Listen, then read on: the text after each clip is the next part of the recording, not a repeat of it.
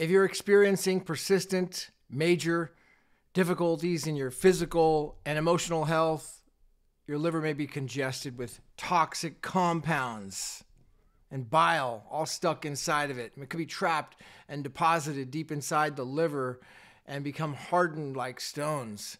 You know, there's actually a remedy. So this is Gavin Mehl, and I started doing a cleansing out my liver back in 2015, and you know, over time it's been a journey. But today's going to be the liver flush again. So if you're experiencing, you know, congestion, these types of symptoms, whether it's mental or emotional struggles or health, or adding on having extra water weight on your body, extra body fat that you just, you know, you're dieting and you're being disciplined, you're being strict, and you're just not able to lose it, it's likely because there's congestion inside the liver, and it's clogging up the lymph system. And unlike the stomach, you know, the liver rarely tells you when it's upset. So it's something that your body just doesn't really get the chance to know. So you feel that you're emotionally, you know, bothered, or you're mentally not there. You've got gray thinking. You're kind of foggy thinking. You're getting wrinkles under your eyes, or if you have lines, the bags under your eyes, those are signs, or weakened eyesight, skin irritation, bowel problems, irregular menstrual cycles, reoccurring headaches, weight gains, loss of energies, sudden aging. Okay, I was having sudden aging problems back in 2012.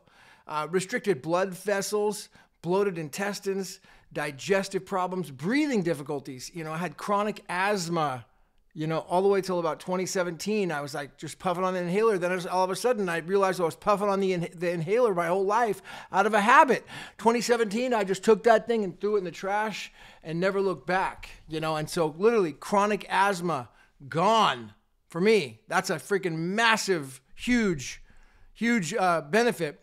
Memory or concentration loss, pain in the joints, any major illness such as heart disease, cancer, MS, diabetes, Alzheimer's, to name a few.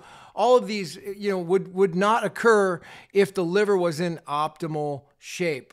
And none of this should be considered medical or legal advice. Do your own research, and none of these are claims that I'm making at all. So please don't consider that. But it's just my own experience through medicine. A lot of mistakes through unbalanced lifestyles, like drugs and chemical poisons, such as food additives and artificial sweeteners. Aspartame, for example, they can clog up the liver with hardened bile and gallstones, and the result of impaired digestive functions, and reduce the nutrient supply of trillions of cells in the body, may cause illness and then eventually even death, premature aging for sure.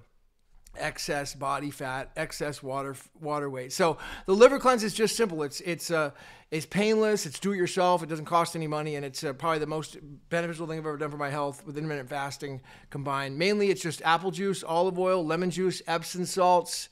It dispels gallstones from the liver, and of course the gallbladder. So, you know, since I found it from the book Andreas Moritz, you know, Major Liver Gallbladder Flush, it's completely transformed my life and health on the next level. And so I'm committed now to finishing it for once and for all, where I'll actually cleanse out the liver for one final time, and then have no more stones.